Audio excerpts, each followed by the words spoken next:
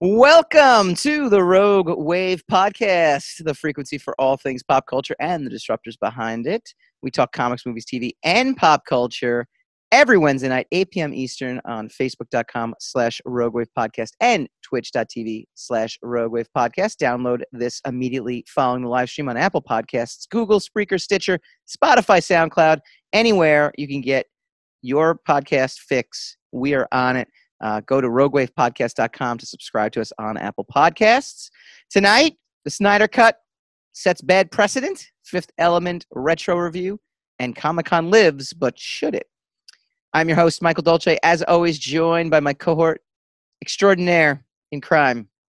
See, that's your new name, your cohort, my cohort in crime, because we're all wearing masks. Mr. Hassan, Lord of the Livestream Godwin. How you doing, sir? Quarantine. Yeah, my quarantine jokes right? are failing. Yeah, failing a little bit. I am definitely over the quarantine. I'm not doing anything rash, and I'm not being, stupid about things. But mentally, mentally, I am. I'm not even. I'm like checked off. Like that. It's not even checked out. There's just checked off at this point. But hey, we get new content coming in 2021. Last week we were here when a lot of people say that as if they don't really realize how far away 2021 is. So we are not even in the middle. No, I know. Of 2020 yet. I know. So I mean, it's still ways off. That's over 9 months away. I know. I know. Look, the good news is the summer weather has been helping. People are starting to actually socialize again, distancing at least, but there is some socialization going on. And hopefully there, things, kind of go away, perhaps until the fall. And then maybe the fall, it's not as bad as people say, because things change. News changes all the time. I'm just being optimistic. I'm not saying it's going to be, just, hopefully. And then we look back on this 2 to 3 month time in history as a footnote, right? That's Mr. Optimism. Footnote. You're entitled to be optimistic. I mean, Just try my best here. So anyway, last week we were here, and this segment is our Rogue Rage, all the rage in the pop culture world. And the only rage in the pop culture world right now, minus some, dog walker yelling at a comic book artist, which we don't need to go into in detail. Yeah, let's not. All the rage in the pop culture world is focusing on the Snyder Cut. Now, last week, we went on air the day it was announced that it was coming to HBO Max. We did have a story prep because we had heard rumors, and it was weird. It was one of those things where it's like, it used to be like, user X, 9 Shinobi 1 said on Reddit that he heard from a producer who heard from that the Snyder Cut was coming, and you're like, all right, yeah, this thing's not really coming. Yeah, for the longest time, people were in denial that there was even a Snyder Cut, or that the Snyder Cut would actually be anything worth wanting to see. Right. That wouldn't even be different enough from the Whedon cut that it would be of any relevance, right? Yeah. So for a while it was one of those, folklore-ish, things that we would always love to hear about, but you'd never think would come to probably fruition. never experience. Right. But then rumors got a little bit louder and louder and louder leading up to Tuesday. And by Wednesday, it was confirmed it will be on HBO Max. So real quick, obviously, I'm sure our audience kind of knows what the deal with it is, but found this article. I thought it was pretty interesting. Just more specifics about it. HollywoodReporter.com. It will be an entirely new thing. Zack Snyder's $20 million plus Justice League cut. So it's something that, we had our guest on last week, Steve Ovecki, who asked, would Warner Brothers actually put money into this? According to reports, it could be anywhere between 20 and 30 million to finish up CGI, to finish up some scenes, and to actually bring the actors in for some audio re-recording as well too. So that is a thing that generally happens where the actors have to come in and maybe their lines are a little garbled, or the audio, the mic just didn't quite pick up the conversation, and they actually have to go and overdub their dialogue, and so they are going to have to go ahead and do this. The big thing I thought from this article that I thought was kind of interesting, and two things, and one will lead into the next point we're going to talk about, was they're thinking about doing it as 6 chapters. So maybe 4 to 6 chapters. So actually an episodic format versus a cut. so to speak, an actual movie cut. Which I it's going to be like a Netflix show. Yeah. Like a streaming. It's going to be like a season of a TV show. So there's a number of reasons I'm against this cut being released in general. And again, we'll get to that. It's a new take. We'll get next. But if you're going to literally do something new, and that's what Zack Snyder is kind of reportedly saying, I think it's actually kind of interesting to do it in a way that is different. So I'm not just sitting there with a side-by-side comparison to Joss Whedon's, horrible mashup, which again, I'm not even blaming Joss Whedon for the mashup. The WB executives, this is supposedly he bowed out because of his daughter's suicide, which tragic in and of itself. But then there's a large contingent that kind of said that WB executives kind of, the consensus is that they pushed him out so that they could get Whedon in because Whedon did Avengers. Right. And so Whedon is a big name. And then, characteristically, very, very much of the character of Hollywood, they believed it was the director or the name of the director or the brand that the director brought that made the product so prevalent and so well received. Yeah. And basically, it's the material. It's always the material. Right. I mean, the director is a big part of it, but it's the material. The director's great for marketing execs who want to spin why someone should go see this movie. But ultimately, if the movie's terrible, there's nothing you can do that's going to change that. Which was proved by Whedon because he tried to do Justice League and it was not nearly as and again, I don't blame. I'm not going to sit here and blame him for the outcome either. I think anytime you bring somebody in, 3/4 of the way in to completely redo it, it's going to be a disaster. I'm not talking about him so much as I'm talking about the mentality that he would make it popular even if it wasn't that good. Right. No, I agree with that, and I think that that's an unwinnable situation. He should know better, to be honest with you. I think at that point, at the time he's having trouble with Marvel at that time, that's right? True. And he's having his own little PR kind of nightmare, right? Wasn't he going to do like a Batgirl movie too? I think something like that. But his ex-wife he divorced his wife. Well, his wife came out, and said that he wasn't really a feminist, and like a lot of stuff was going on. So I think it was a PR refuge for him to just jump into. It was better coverage for him. Yeah, it was like so he could jump into. He could jump into Justice League and have everybody start buzzing about whether or not Warner Brothers screwed over Zack Snyder, and he kind of gets out of that unscathed, Yeah. And then if it doesn't work out for him, it's studio interference, right? But if it does work, then he's a genius. I mean, it's win-win for Joss Whedon, no matter what he, what position he took with that. That's the part of this that to me though gets. Look, I understand from a marketing point of view. I know. Shout out to Joey Stone who commented on my Facebook feed when I posted a couple articles about this. What's not to love from DC's angle, from WB's angle. Basically take something that's basically finished. Invest a couple dollars into it, and drop it, and you get all the buzz. Because right now there's no new content coming out, so it's capturing a market right now in terms of anticipation and buzz that nothing else like it can.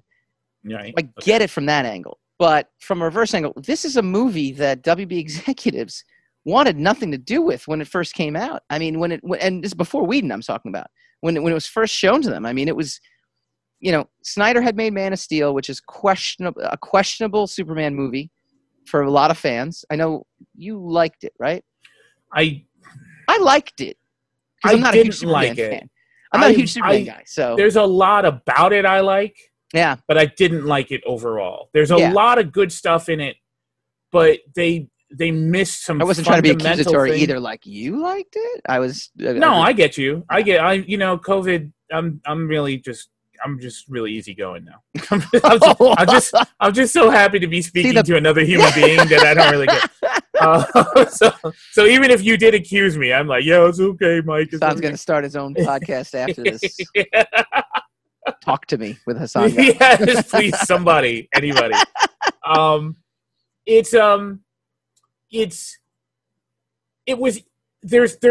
are fundamental things wrong with the narrative. I think the story is very flawed. I think the special effects are great. The other thing I did not like is that for some reason it was like disaster porn. You know, it was like why isn't Superman saving people? Like, you know, Superman should literally be losing these fights because he's trying to save these people. Right. And instead he's laying into the Kryptonians like he's been waiting for that his whole life, you know, to screw the people. So I got my issues with it, but I like the approach. There's certain I wasn't things bored during it, and I wasn't turned off. And I like looking because again, at I'm not a huge Superman Superman guy, so to me it was entertaining to see a different take on him for sure. I like seeing Superman through the eyes of skeptical people. You know, like, you know, after 9/11 type Americans, like, that's cool what you did, but any minute now you could change your mind and nuke all of us. So, you know, and I like that.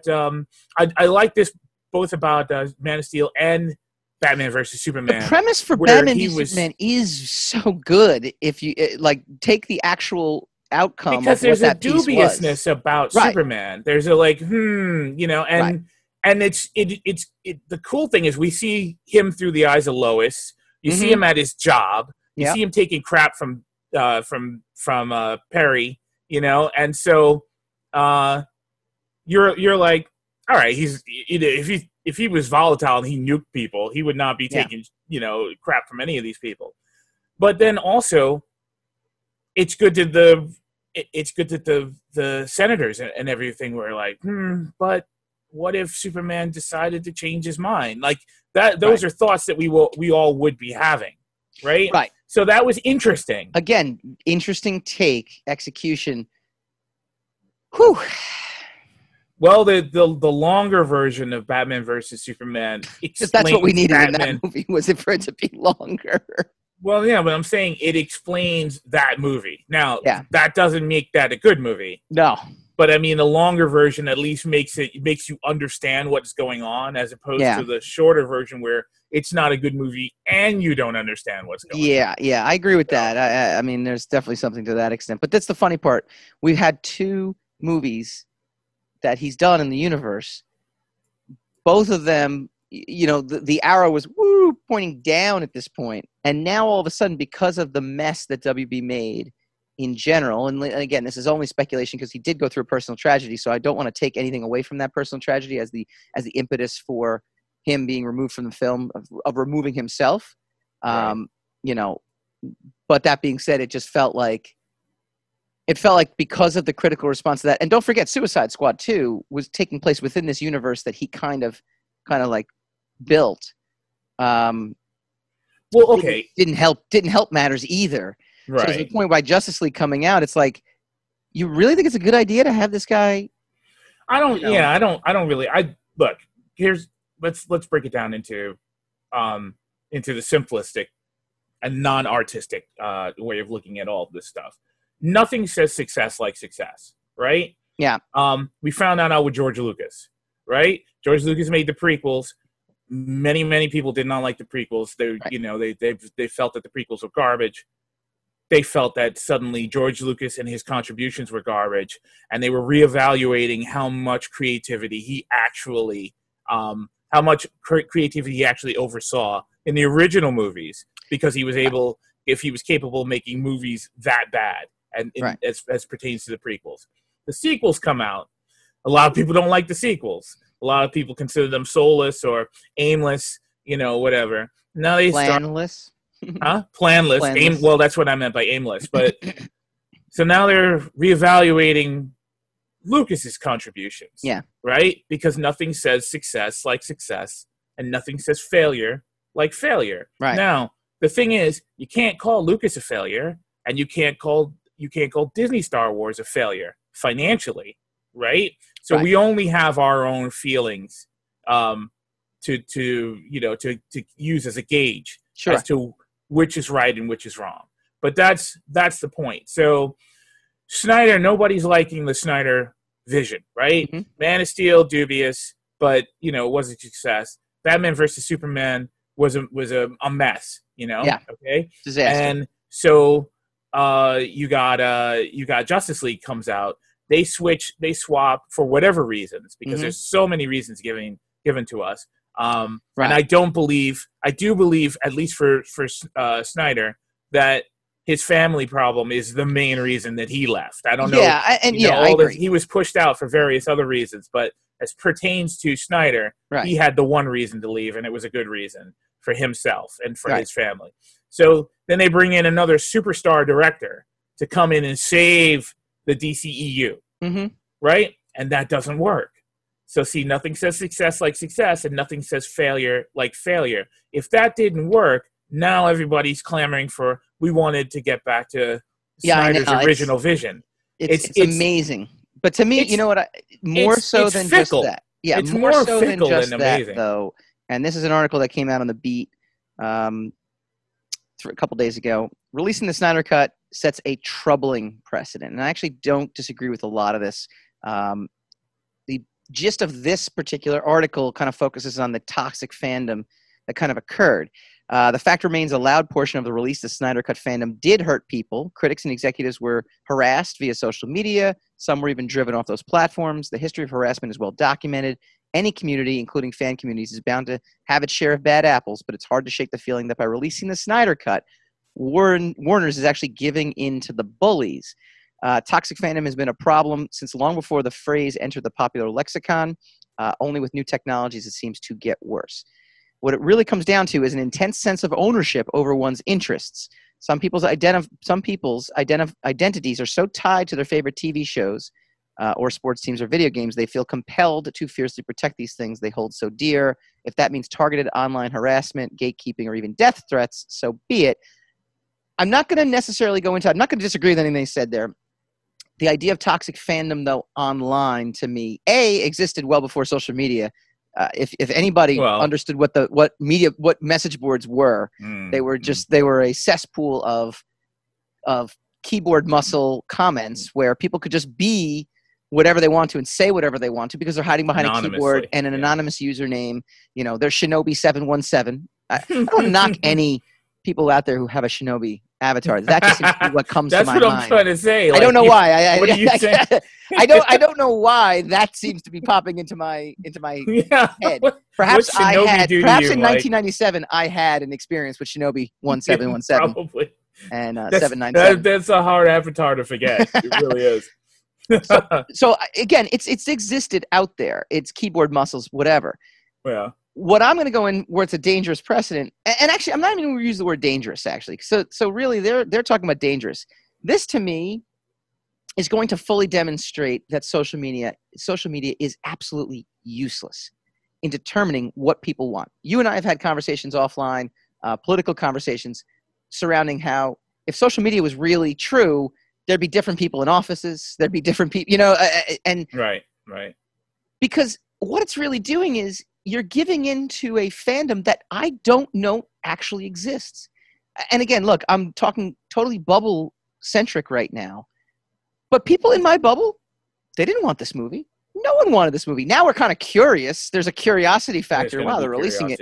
I might check it out for that lone reason. But there's no one that looks back on Batman v Superman and goes, now there was a movie that got shafted by critics. It was like, right. No, that was a bad movie. We talked about this with Captain Marvel, right? And the get woke, go broke kind of situation. And then the movies, sometimes the movies flop, but sometimes they go on to make $1 billion.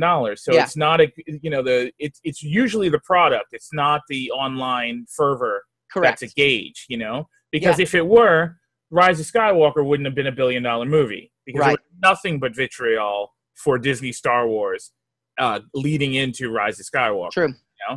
And we already had the Solo failure. Yep. To kind of buoy everybody into thinking that, we had sway over, how these movies were going to do. And obviously we don't. Yeah, Solo failed because it came out 3 months or 5 months after one of the most controversial Star Wars and potentially not a good film for at least 50% of fandom out there. There was 150 reasons why it broke the scheduling. It broke their way of doing things. Yep. It came out too soon. Even if Last Jedi was And Last Jedi made $1 billion, right? But I agree. Even if Last Jedi was a critical, like, universally praised, I think it would have struggled only because it's too close. No, maybe not. I might not have, but it was still too close. It was at that point you're like, and wow, it's a Han Solo movie without Harrison Ford. I know. I know. So I mean, look, I like Solo, but I'm saying all these things. Now, here's the thing. I think what's causing this is an absolute desperation for content. Yeah, we need to make this streaming service happen because it's HBO Max. We want to get this service off the ground. We need content. We don't have shows because nobody. I hope that's what it is, though. I hope that's what it is, and it's not. What else could it be? According to this article, it's not social media. No, but it is according to this article, and I wrote and I pegged this. But you just said, I'm just going off of what you said. Yeah. You just said it makes social media irrelevant. No, I hope it makes social media irrelevant. I hope that the aftermath of this shows why a studio should never give in to quote-unquote public pressure, because the public doesn't exist on social media. Social media, you don't know how many people and this is why I even I don't want to discredit the harassment angle. We don't even know if those people are real. We don't know if they're burner accounts. We don't know if they're bots. We don't know. I mean, I once was about to engage in a political argument on Twitter, which I never do, with a robot. I ended up looking, I was like, oh, this person has no followers and has no anything, has never posted.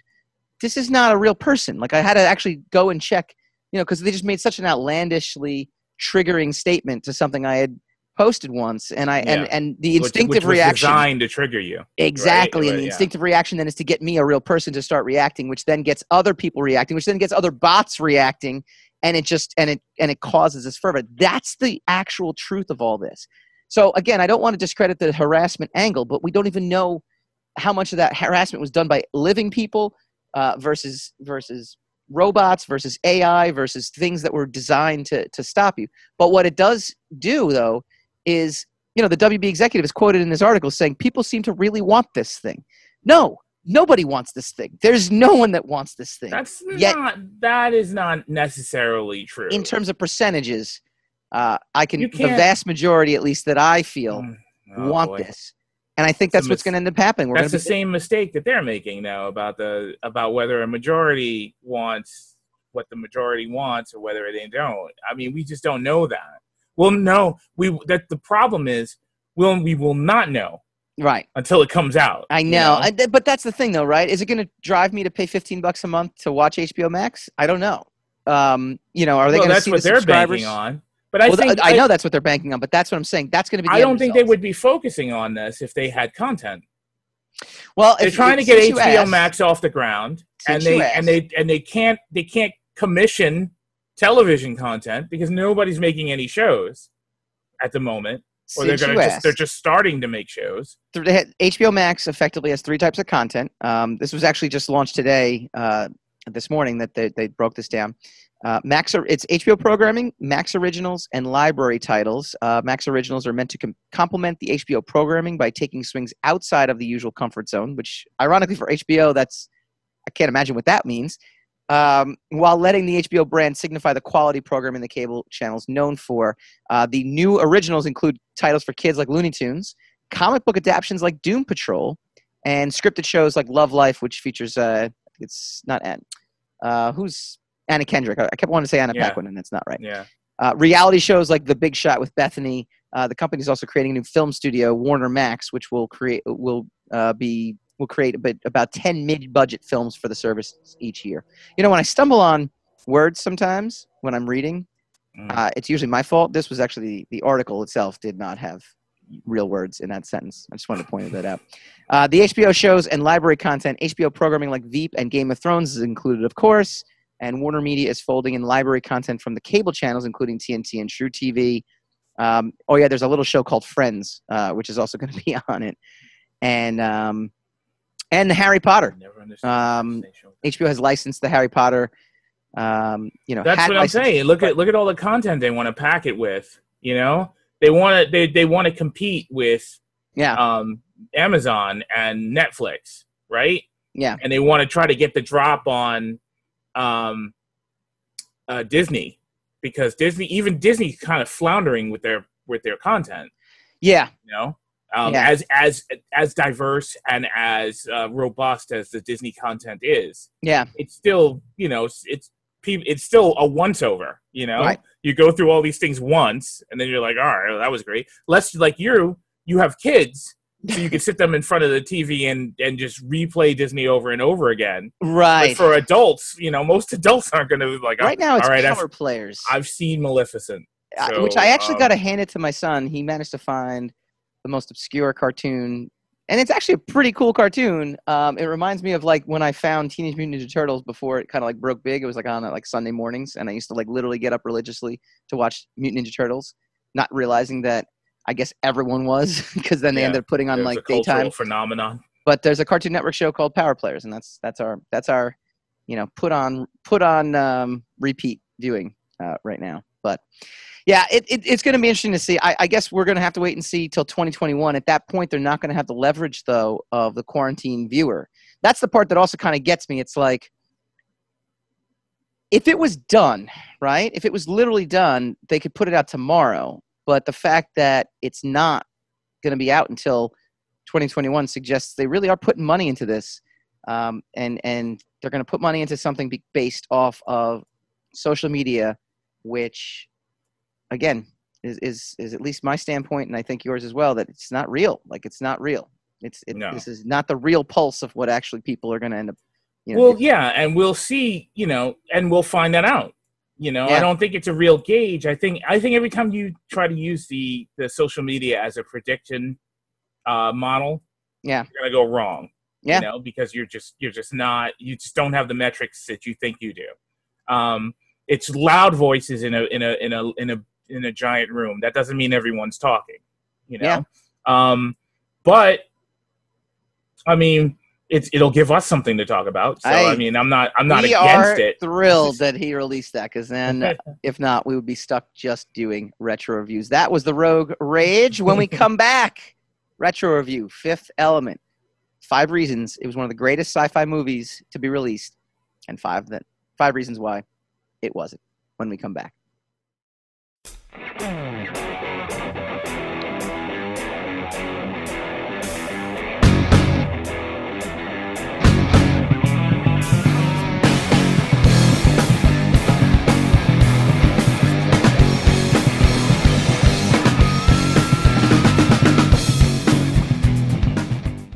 Welcome back to the Rogue Wave podcast. We talk comics, movies, TV, and pop culture and the disruptors behind it every Wednesday, 8 p.m. on Facebook.com/Rogue Wave Podcast and Twitch.tv/Rogue Wave Podcast.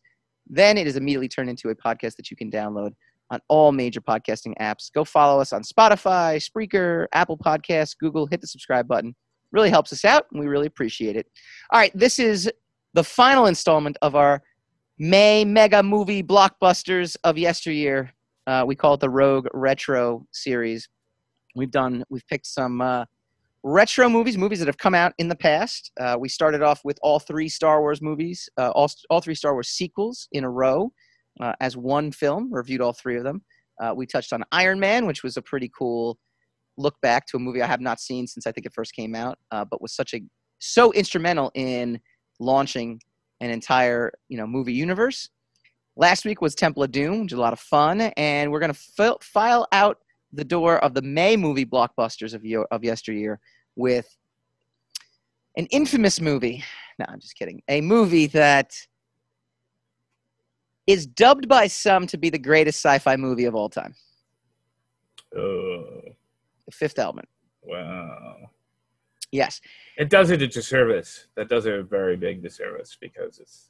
So my own personal history with Fifth Element is one that I never saw it in the theaters. It was one that was on HBO constantly when I was a teenager, because it came out in 97, and I'm not a teenager, I guess. It came out in 97, and then it would always be on HBO in like the immediate years that followed, because I don't think it did very well in the box office. If I recall correctly, it's more of a cult hit. And I used to enjoy it. I used to just catch it mid-movie, and I think it's a movie that I've watched in pieces, that if you totaled up all the pieces, I've probably watched it in full, 15, 20 times now, but just in different, varying degrees of pieces. So it's kind of cool to go back. It was more nostalgic for me to go back and watch it only because it brought back that time for me, 20 years ago, where I would, catch it late night, than it was for an actual cinematic experience where it was fun. It was exactly the way I remembered it. There was nothing new that I took from rewatching Fifth Element that versus maybe say Iron Man, where I looked at it and go, boy, I don't know if some of those scenes could happen right now and kick off the Marvel Universe the way it was supposed to be done, or Temple of Doom, which, I made myself see it in a different light only because of what it was supposed to be. Fifth Element, though, I don't know. Am I not? Fifth Element, off of a $90 million budget, made $263.9 million Okay. USD. Okay. So it did do well. Yeah. Just so we can have a little facts on our side. Facts get in the way of a good story. Yes, I agree with you. Look, wait, hang on. Let me append this. Let me append my train of thought, though. Oh, all right, go ahead. It lived on in cult status way more than when it first hit the box office. It wasn't like you sit there and go like 1997 was the year of Fifth Element to me.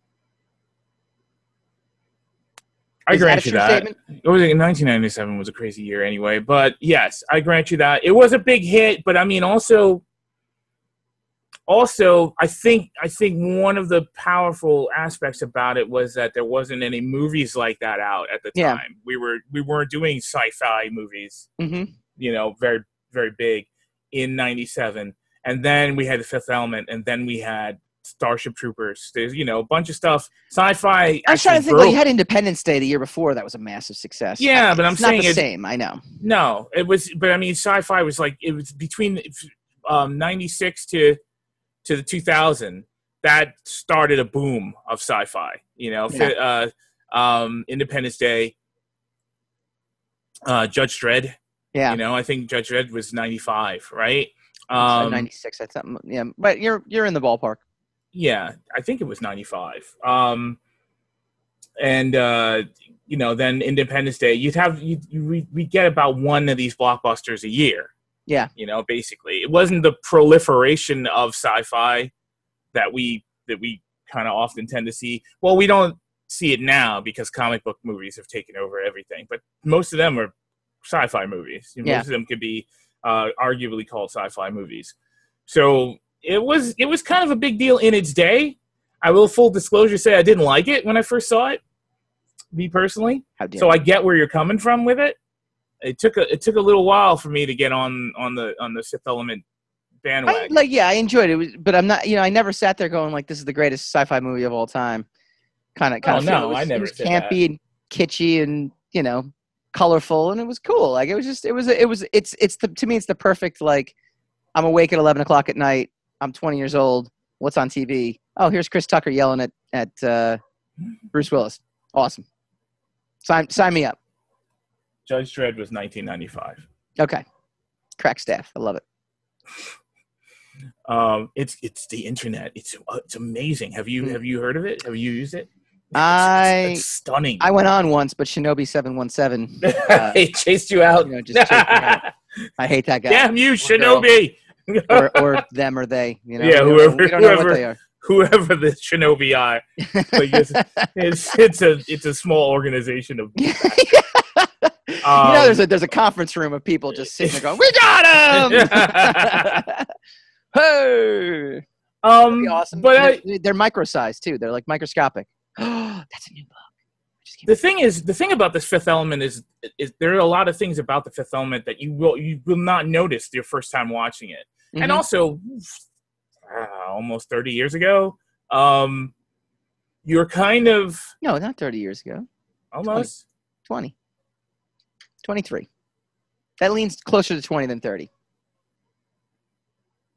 Almost 30 years. When did it come out? 97? Yeah. In 7 years, it'll be 30 years. I know. So that's 30 years. Almost 30 years ago. It's closer to 20. It's even, you could say 25 years ago, and that's acceptable. It's got to be within a 2 to 3 year range for it to be there. Anyway, 23 years ago, they didn't have, what you were going to say? I don't care anymore. The sci-fi, the CGI, it's very true, though. No, the CGI back in I'm not even 97. talking about the CGI. I was talking about something else. I don't know why you get stickler for these stupid things. All right, never mind. It doesn't matter. Long time ago, whatever. The F. I don't even know what point I was going to make now. I forgot Gary Oldman was in it. And his turn as the bad guy is one of the highlights of this article I found to kind of bolster the review. Because, again, it's one of those movies to me that, again, some people are so passionate about, and I can watch it and just enjoy it on a complete surface level and be good with it. Like, there's nothing deeper for me, personally, to watch it. So I read this article from Screen Rant and said 5 reasons why it's the greatest sci-fi movie of all time and 5 reasons it wasn't. And one of the reasons they gave that it wasn't, first, I'll give you a couple of them. One, it's a cheerful glimpse of the future. Many sci-fi films choose to use monochromatic color schemes and dark and dingy, very, what's the movie? 2049 just came out a couple years ago. Ryan Gosling and Harrison Ford. Blade Runner 2049. Everything, LA is a deep cesspool and everything's horrible. This film, everything was colorful. Everything kind of reminded me, color scheme wise, of Total Recall, the original Total Recall, like being on Mars. Like I kind of felt like to me, it had that same vibe to it. But that's one of the reasons they loved it. They said it's comedic. That's another reason why they thought it was really good, because it was actually really funny and it was nice. But one of the reasons that they gave for it not to be good, though, is the hero and villain never actually meet. Zorg and Corbin Dallas never actually meet. And Zorg, sorry for spoilers if anybody hasn't seen it, dies when the aliens blow up the ship, which is unheard of in the sci-fi genre, but is a change that makes this film set apart. So actually, I think they were touting that's a good thing. Sorry, stand corrected. But what do you think about? What do you think about that? I forgot Gary Oldman was even in it. Get your facts straight. How do you forget Gary Oldman is in Fifth Element? I just didn't remember. I just couldn't remember who that was as the main villain in the movie. And when I think back to Fifth Element, I never think about Gary Oldman was in that movie. I only think about it was one of his first it wasn't his first movie, but it was one of his first becoming a mainstream. Plus, Luc Besson is his guy. That guy, Luc Besson, launched Gary Oldman. He put him in Bram Stoker's Dracula, 92. That was Gary Oldman. That's the Gary Oldman. That's not his first movie, though. No, I know. But that's not. That to me is his first big movie. But The Professional, Gary Oldman has had a lot of long-standing work, sure. Especially a lot of these things showcased his range of being able to be an actor. Mm-hmm. Just also True Romance, so, which you don't even remember he was in. So, it wasn't just Dracula. Dracula is when he kind of became, because of that movie becoming a success, that's when he hit the mainstream. But, yeah. Then he went into niche. He started doing movies independent movies like The Professional, also for Luc Besson. And then he started getting quirky. Let me see if you agree with this, actually. Which is his role as Zorg in The Fifth Element. The number one reason they said not so great is the plot is poor. It was already mentioned the film had too many cliches. That was earlier in the article. They said there's too many cliches in the film. Too many cliches for what? In comparison to what? Well, all right, I'll go up. Here is the That's a bad critique. Cliches can be a good thing when used in moderation, but this film went through several of them. Corbin Dallas is a masculine man who can't be defeated, and the villain wants to destroy, but with no clear reason why. Fans also watch the typical flying cars and futuristic rooms where the beds fold up into walls, which seem fairly basic for a film of this magnitude. Fairly basic. It wasn't really that basic in 1997. Yeah. So that's a stupid critique. A lot of these critiques are contemporary critiques. Yes. Which doesn't make any freaking sense. Right. You can't judge it contemporarily. And if you do, then you put it in the pantheon of things that created a trope, not the things that suffer from X trope. You know, that's He's already mentioned the film had too many cliches, but part of that is due to the fact the plot was poorly written. Storyline was as basic as they come, with the masculine guy helping the girl and saving the day from the evil villain. Yes, the hilarious dialogue helps make up for this, although fans felt it was still staring them in the face. There was so much more that could have been done with the film, but the storyline only worked to hinder its success. No, hinder its $200 million success. I mean, that's off of a $90 million budget. That to me really is a contemporary critique of it, though, because it's.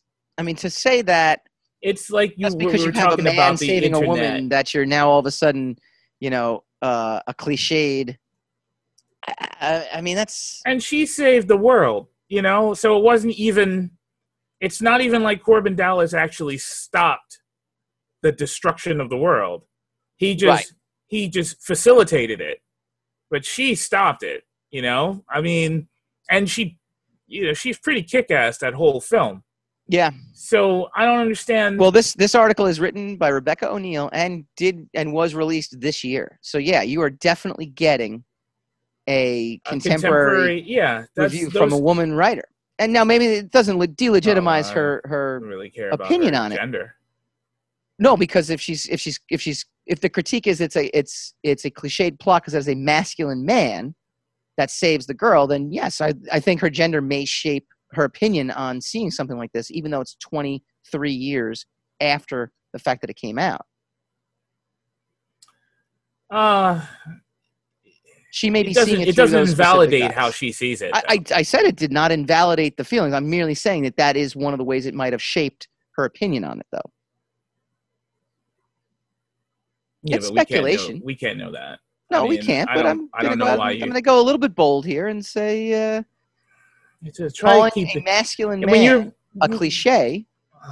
Yeah, but I mean, this segment isn't on her opinion; it's on ours, right? So we're just using it as a basis.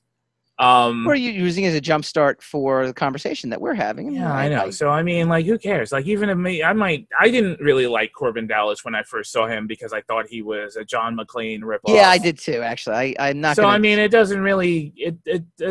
Let's not get into that. It's funny. Chris Tucker and Lilu are the two. I mean, those are the two. Like one of those things where you say, "Picture Fifth Element." What's the first thing that comes in your head? I picture Chris Tucker. What a I don't call it a brave role for him or anything like that, but because it's such a gender fluid character that he kind of represents. It's ahead of its 97. Time.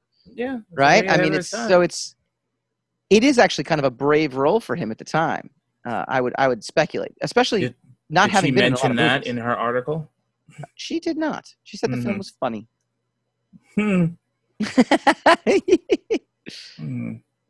It's contemporary, like, look, if it's fine to have a contemporary view for other contemporaries, like as to whether or not you should watch this film, right? If you're 20 something and you want to know, if you're doing a vlog or an article about whether other 20 somethings should watch particular movies, right? Yeah. Then your opinion on it is absolutely valid, right? I don't know if you're gonna like this. I don't know, as a Gen Z, or whatever. Yeah. Whether or not this actually fits in the pantheon of things that Gen Zs appreciate or whatever. That is completely valid. I have no issue with that whatsoever. You know your generation. Mm-hmm. If you're going to give an overall evaluation of the viability of a product overall in history. Yeah. And what it gave versus what it took away, what it provided versus what it stole. Then you need a more in-depth analysis than what was offered, because that analysis is crap. And most contemporary analyses are crap because they deal with a lot of popular tropes of the now. And and are not even conscious of it, So you could say it's tropey because it's got a masculine man saving a woman, and that's a terrible trope. And that's a terrible trope for today. But tomorrow, the terrible trope will be criticizing things from 20 years ago for not having contemporary sensibilities. You don't know what the tropes are going to be. Tropes are going to change. So maybe don't look at something that's from 20 years ago, 25, 30, whatever the heck, years ago. 23. And at least I knew how much money it made at the box office. It's very true. So anyway, don't judge it. Don't look at 1930s King Kong and say it sucked because the special effects are bad. Yeah. It's not. You're looking at it in a completely different lens. That doesn't gauge its value. Yeah. That gauges its entertainment value to you right now, but it doesn't gauge its worth in the history of cinema, in the history of of entertainment, of celluloid stimuli. So a lot of these contemporary reviews are terrible. They're not. They just are. They're terrible takes on films, and I don't really have an issue with this woman's opinion. I don't have an issue with her, with her liking or disliking the masculine situation. I don't have an issue with her maybe disliking or theoretically disliking Bruce Willis's contributions to the film, because at the time, even I didn't like it. I didn't understand it was a parody of the action hero trope, though, which I believe it is. I believe the take on that is he's overextended. He's over hyper masculine and hyper capable because that's a trope of the genre, and it is actually making fun of Bruce Willis's previous career as John McClane and Joe Hollenbeck and just about every other archetypical average Joe superhero that he played in the late 80s, early 90s. Yeah. And that's kind of what I took it as. But I had it took a few viewings for me to realize, wait a minute, this is kind of a joke, because everything in that movie is a joke. Yeah. And it's funny. She said it's funny. Yeah, she said it's funny. I would say, honestly, she's entitled. She's absolutely entitled to her opinion of it, and her opinions of it are not invalid, and they're not wrong. I just don't agree with her opinions, because I don't think she watched it through the proper lens. Yeah. I think she's absolutely correct that as entertainment for today, it doesn't. It doesn't really cut the mustard for kids today. I think it still does, though. I think it has a strong female character. I'm saying from her perspective, I can understand what she's saying about it not cutting the mustard for today. But if she's making an overall critique of it from the era that it came from, at the time that, then this is an inaccurate assessment of the value of The Fifth Element, in my opinion. Real quick, would you go rogue or go home on this movie? Go rogue. It's totally rogue film, right? Like, I mean, it's really kind of does its own thing. Look, man, later in life, a little like watching that movie is a treat. It is absolutely, and it is indelible. It is one of those movies that have endured. If you say Multipass, everybody knows that's from Fifth Element. Yeah. There's a lot. It has made a profound impact on the sci-fi genre. So I like the very young Luke Perry. In the beginning, I think that's pretty good. Okay. I've never heard Luke Perry being someone's favorite part of Fifth Element, but okay. No, I like it. I didn't say favorite. I just like it. Okay. All right. When we come back, we go spinning the racks.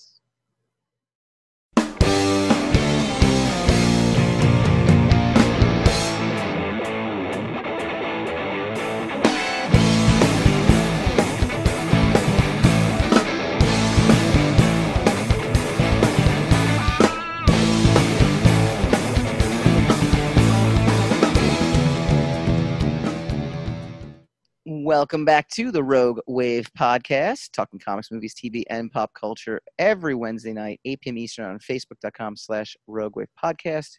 We love talking about the rogues behind all the stuff that you love to watch and read out there. We are big fanboys of comics and graphic novels, and every week we bring you the inside info and the source material that will make its way onto the large and small screen. We call this segment Spinning the Racks.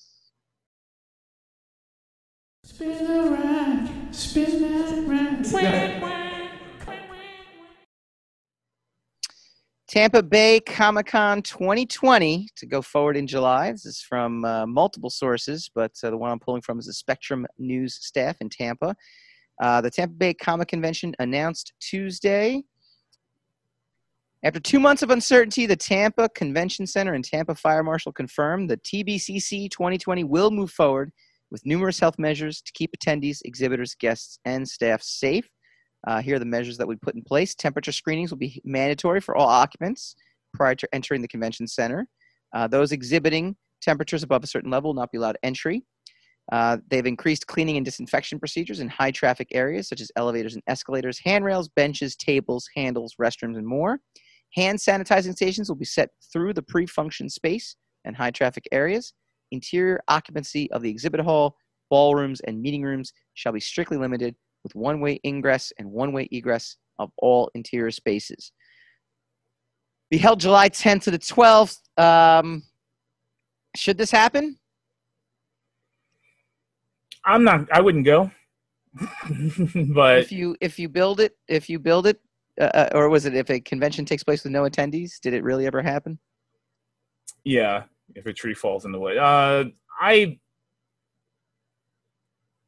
mean, I'm curious to see what happens. Yeah. It'd be good if we find out that it is viable and they can work. So, but because of my position as to be one of the people who would not go, I cannot in good conscience say it's a good idea. Yeah, I mean, I've had some people kind of react and say this is ethically wrong to do it, and I don't understand the ethics behind it because people can get sick and die. So I mean, yeah, but it's not like you're not forcing people to go. No, but by doing it, you're allowing for it's irresponsible for showrunners, just like it's irresponsible to open a movie theater right now. It's not. If the area is not hard hit with cases and is part of the, I mean, what about the responsibility of the business to still be there? You know, I mean. Theoretically, we keep operating. Here, look at it this way: everybody, you open a movie theater, people come, and then a great number of them break out and get sick, and then they sue the movie theater for being open. Right now, you can argue you shouldn't have been there if you were worried about getting sick, but the argument probably wouldn't hold water. It's irresponsible. No, it absolutely would, especially if there's a notice. I think one of the things they're doing is there's a notification that, you know, by doing so, you're entering at your own risk. I mean, that's one of the things that they're also going to have, and they're going to do this for not just conventions, but a lot of. So if you're going to put a notice up that you're entering at your own risk, that you're potentially making yourself sick at your own risk, then it is irresponsible. If the situation is dire enough for you to put a disclaimer warning on it, it is fairly irresponsible to. No, it's responsible to acknowledge. You asked me whether I thought it was or wasn't. I just said so. I'm telling you the ethics of it. I don't think it's ethically wrong to have to run a business. You know, I mean, I think at this point. Why ask me then? So I could debate that's what you think. Tell you that you're wrong. This is the whole point of the show. Why be in the show? Oh, really? Yeah. Is that the point of the show? If we have the same opinion, it's a good idea.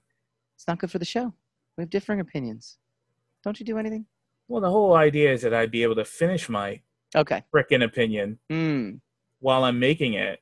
But it's okay. I don't really care about the subject. Let them go. Let everybody go. Open everything up, I say. You know what, though? Thin the herd. Thin the herd.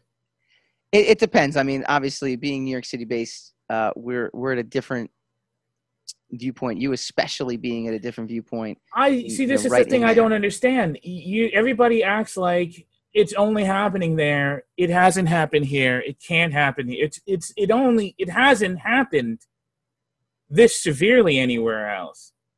But there's nothing that says it can't.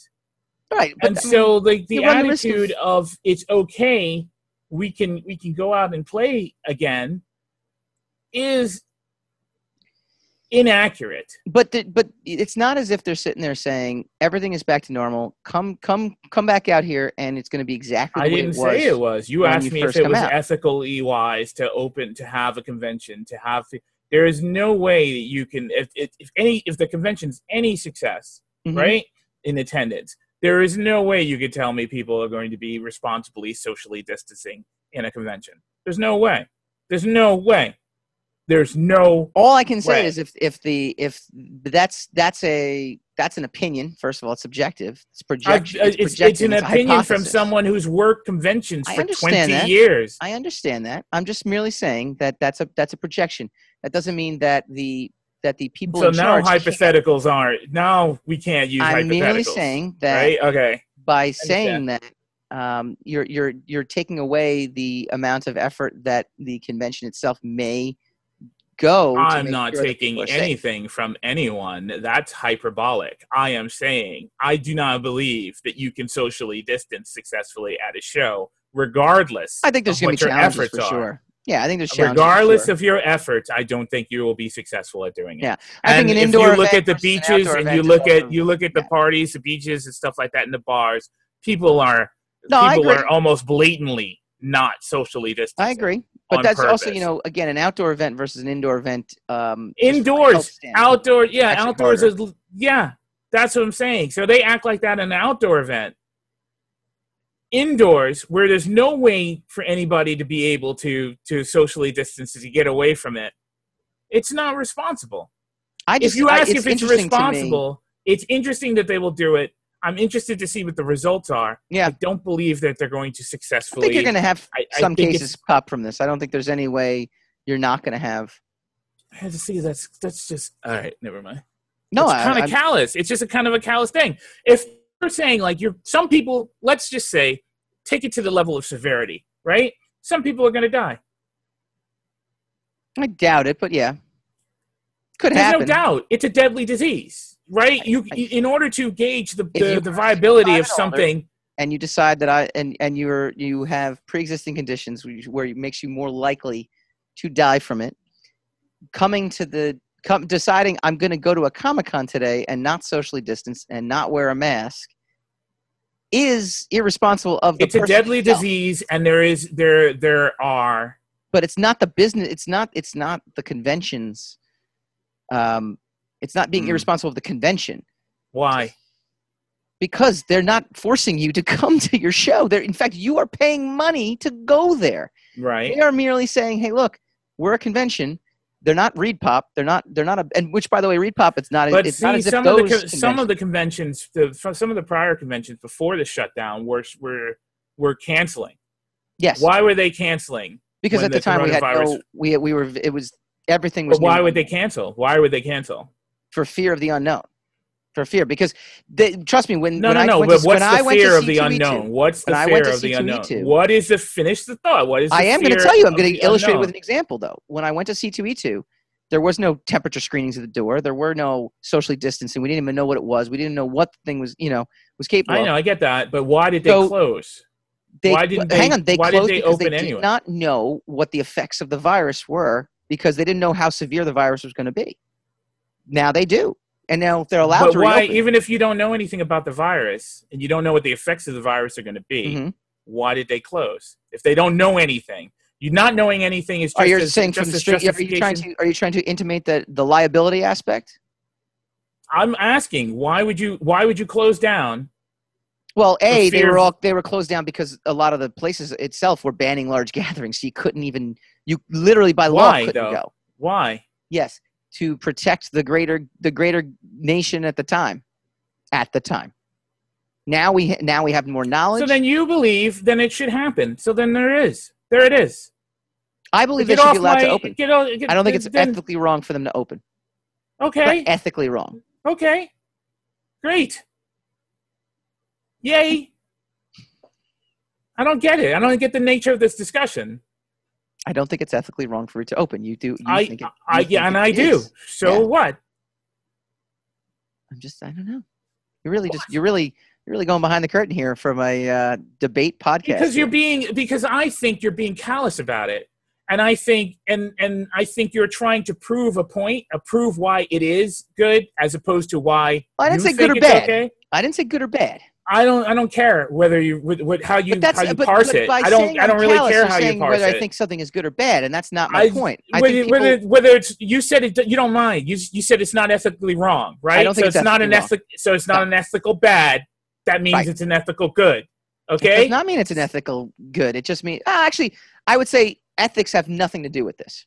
You asked if it was ethically right or wrong. That was I the, said that was the people basis have of your said whether it's questioning. ethically or You ethically asked right. me if it was ethically right or if I thought it was ethically right or wrong. That was the basis of your question in the first place.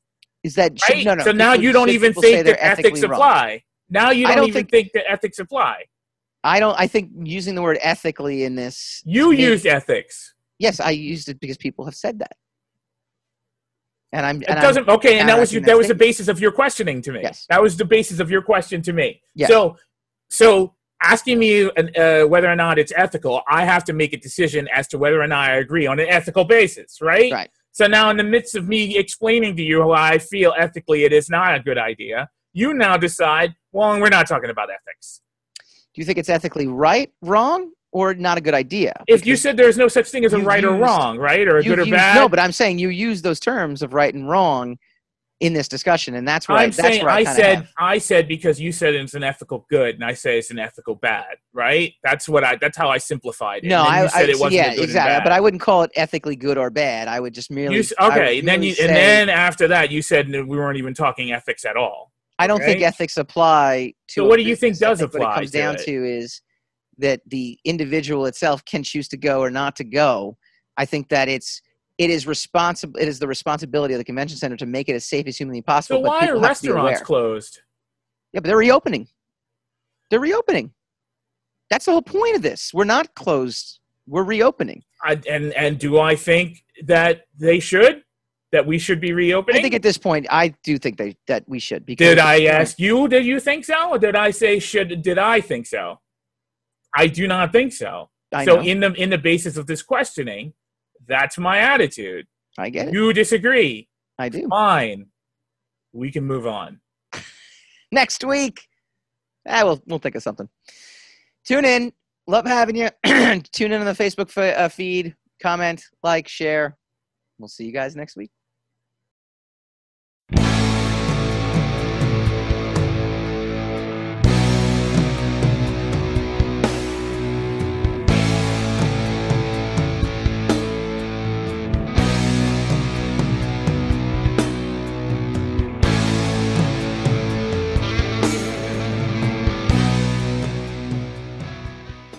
Wave.